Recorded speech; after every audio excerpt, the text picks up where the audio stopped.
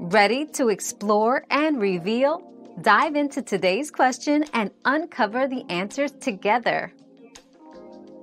The amount of time off work for burnout can vary, but a minimum of 2 weeks is often recommended to start the recovery process. It's crucial to consult with a healthcare professional to tailor the break to your specific needs.